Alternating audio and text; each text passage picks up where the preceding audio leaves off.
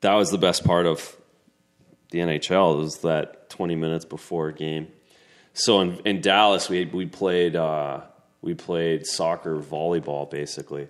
So we'd have the gate, like the security metal gate. Yeah. So we'd find them wherever they were in the rink, and each rink had its like specific area where we set up the court. Everyone would put tape down. Like it was a production, and it was sounds like it would get kind of competitive. Oh, it was so competitive. Like guys, once a week we'd have a fight. Like without a question, we'd have a fight. Like guys not talking to each other. Really? That bad? It was like serious, and because we had the teams we had the same teams every time, and there was always one or two guys that get under each other's skin or whatever it was. So yeah, we had probably over little stuff like that touched the fence. No, it didn't. Yeah, for sure. And it's like quit ruining the game and whatever it was. It was just if guys were in a bad mood or losing streak, whatever. So who was on your team? So I always had. I was always with Mike Ribeiro, Matt Niskanen, and then everyone else would kind of rotate in and out. Jamie Benn would play some games. And then we were always against Mark Fistrick and Scratz. Carlos Scratchton he's the funniest player because, he was just like how he played, he was just all in. So just all in all the time. He would be the one running through the metal gate, and it's like guys getting injured and the whole thing. Being the hero before the game. Oh, he was just yeah. So we had an awesome. They were the funniest games, and then obviously two touch and all that is fun, but these games were fantastic, and they've been playing them a lot before, and they would go over the injuries and guys had. Brendan Morrow always played; he was always on my team too. Minnie was always on my team. I'm trying to think who else was.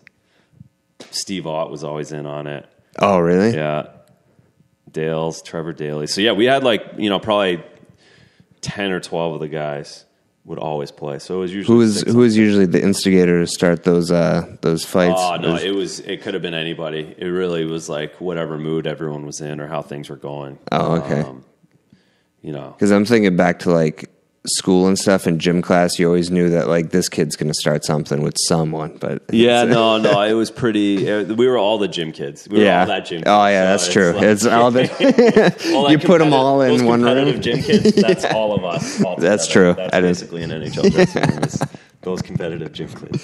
So yeah, it was. But yeah, that was the best. Those were the best games. And like I said, it was always funny because we knew each rink had its specific area where you'd go into and this is a tough court or make friends with the security guards and everyone would watch and the whole thing. So yeah, it was fun. And then was there ever an injury playing soccer before because I remember someone got injured and they're like, yeah, I got hurt playing soccer before the game. And I was like, yeah, so juggling the ball. Couple good injuries. So in Vancouver, Michael Grabner sprained his ankle for 6 weeks, 8 weeks. And he was a rookie at that point, so he was trying to make it. And it was right around Christmas time, I think. Yeah, and he blew his ankle out good. That was a bad one. One in Dallas that this was a story. This didn't happen, but again, like I said, they were playing for a while. So one of the guys, I'm not going to say, playoff game, he ended up jumping up and he ended up being in a door frame and cracked his head 20 an hour before going out for a playoff game and concussed, out cold, stitches in his head, and ended up playing the game. Obviously, he had no choice, but that was and he was a player, if he was he was important player on the team. Oh no. So everyone was top lines. That one. Yeah. It was a big deal. So that was always a great story that I remember guys talking about. Was that because we don't want to tell the coach? Or? Yeah, that was straight to the training room. This is undercover. No one talk about this until the game's gone. So yeah, so there was always injuries. It's certainly, not normal, but it did. It would happen once a year where somebody again too competitive, too hard, get carried away, and then all of a sudden, it's okay, we can't tell mom. I gotta play an NHL game tonight. So yeah, those are the best parts of playing. I feel like like in varsity and stuff, they started doing that, but I never tried because I was like, there's no way I can juggle a soccer ball. Like, for sure, I'm not going to make it far in hockey. Like, I can't do the soccer thing. Yeah, it's important. My brain to feet don't work. There was, and I mean, we got so much better because we were doing it 100 times a year. You know? Yeah, guys that get good at it. Get some good footwork and probably good for sliding post to post. And something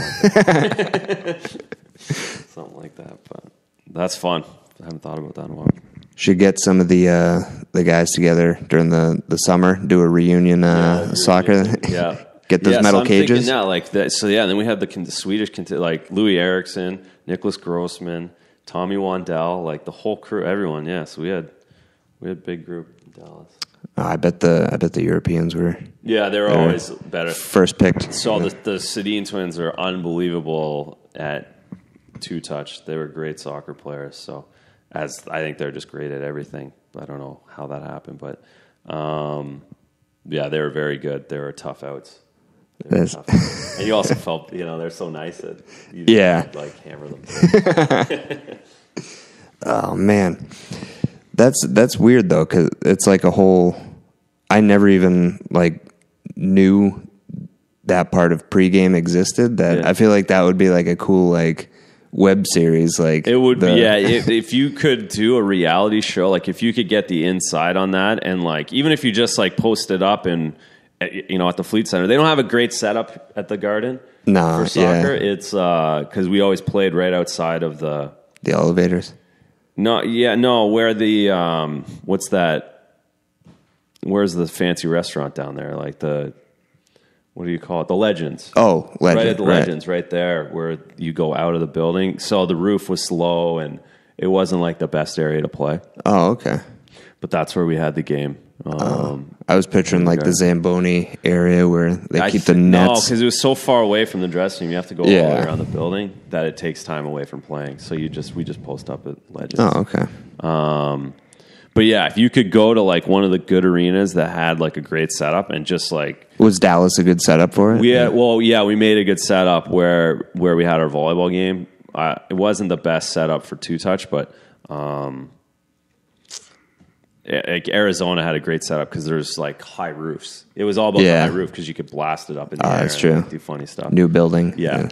So that would be an unbelievable YouTube channel or podcast if you could just stream those games. It would be. I would rather watch that than the game. Yeah. Although I feel like it would be like a lot of unusable stuff. Like this can't get. Oh no! It would have to be completely. It would not make it to the press. It would have to be like it would be a problem. It would look like like the taxi driver. Yeah, that's what would end up happening. Like because there's a lot going on out there. Yeah, and a lot of conversations and a lot of accusations. A lot of stuff. A lot of jobs lost. Yes, no question. There would be some explaining to do. But and then, cool. that would be terrible getting, like, coach doesn't know about it, and then, he cracked his head on a door frame. All right. Yeah. Now we know why he was going high glass on every...